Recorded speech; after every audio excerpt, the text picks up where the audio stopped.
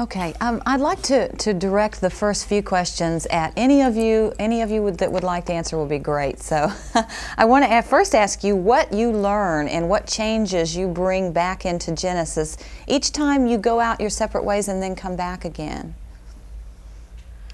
Well, I think for a start, probably the most important thing actually is just the fact you've had a break from each other. You haven't spent the last 2 or 3 years working together, so you come back, I suppose, enthusiastic, much more so than you would if you'd actually been doing the same thing. Mm-hmm. Obviously, all that we do, writing and recording, it's the whole process is a learning process, and everything you do, you pick up new ideas.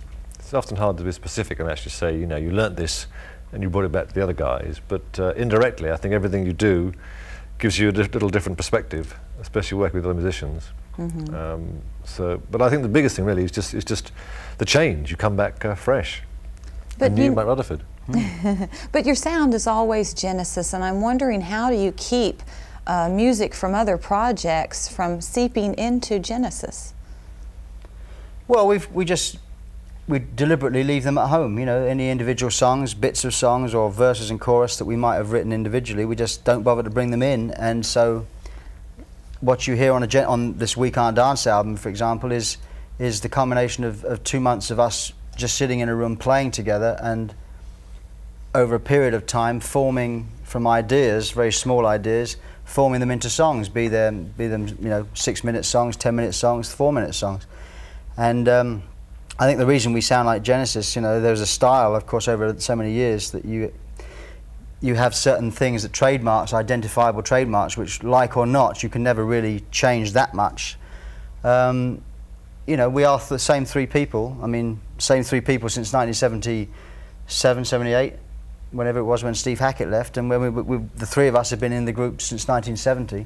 Mm-hmm. So there's bound to be some kind of thread, but at the same time, what keeps it interesting for us is to try and make it different each time. Yes, tell me, Tony, a little bit about the writing process. Well, I think Phil touched on it there, but we go into the studio with nothing prepared at all. I mean, this is to really keep it distinct from what we do individually. And we sit down there and we improvise, and this can take the form of, say, Phil switching on a drum machine and me playing a few chords and then Mike playing a few notes with it. And if you know, you might do something that if you played it on your own might not sound very exciting, but with the combination of the particular, what the other 2 guys are doing, makes it something special. And then, you know, it might develop into something else. You might get a little melodic phrase on a simple chord sequence that sounds good or whatever, or you might play something which is a good chord sequence, you know, in itself. The things just sort of tie one to another, and they lead you to different ideas. It's like, you know, you're bouncing the ball between the 3 of you all the time. Mm-hmm. So it's a kind of, when it's working, it's a very satisfying process. I mean, it's very exciting when something sort of emerges out of nothing, you know, because you've got no idea what's going to happen that particular day. You walk in the studio, nothing is created. You just play a few things, and suddenly you've got something at the end of it, which you know is really, you really think is good. And so I think that's really the sort of thing that's special about what we do. Mm-hmm. Phil, I read that you feel like some of the lyrics you have written for this album are some of your best. Why do you feel that way? Well, Renee, because I think they're the best. I mean, it's, you know, I'm new at this. You know, although I've been in Genesis for a long time, I really only started writing songs in 1978, during my great sorrow. And, you know, I started writing, and I'm kind of still getting better at it. And I just felt that this album had, I was pushed into certain areas, you know. I mean, obviously I write my own stuff, you know, is... you know, that's taking that aside for the moment. I mean, songs like Driving the Last Spike and No Son of Mine, they go through maybe more changes than some of my songs that I am responsible for on my own. So, you know, you tend to be sort of, you challenge yourself to see if you can actually write them.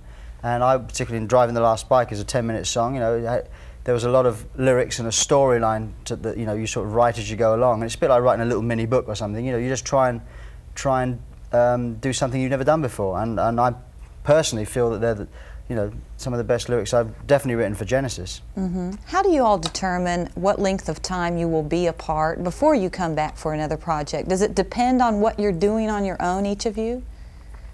Yeah, in a way, but it's pretty loose. I mean, there's no sort of set pattern or rules of Genesis. This last gap was longer just because more was happening. Phil started acting now, it takes more time. I think it's very good the way Genesis haven't got any sort of rules that you've got to have a certain length of time together and a certain length apart. This time the gap was longer and the tour is going to be shorter, but next time who knows? I mean, it's whatever's right for us. Actually, I think you've got to be very selfish in this business and do what you want to do, because that's what keeps you inspired, I think. Do you guys, when you have this much time away from each other and then you start performing together again, are you rusty, or does it take a minute to get back into the groove? Well, you might think it does, but this time it's very easy. I mean, in no time at all, we were up and running. By day 2, we had sort of the start of 2 or 3 songs, I think. But it doesn't necessarily mean it's always going to. We don't go in thinking, oh, this will be easy. We go in never quite knowing how it's going to be, and it's the edge. You need the edge. It's the edge. Yeah. Now, when you completed this album, did you guys kind of look at each other and say, okay, we'll see each other again in a few years, or do you still have the tour to come now, or how is that going?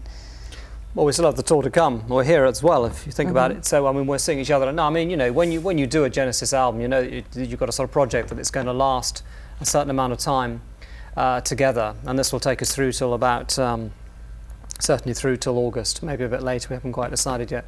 So that's definite Genesis period. And then after that, we'll do some stuff away from the group, and the idea is to definitely come back and do another album. Well, that's what we want to hear. All right, we're out of time. Thank you all very much, and lots of luck. Thanks a lot. Sure.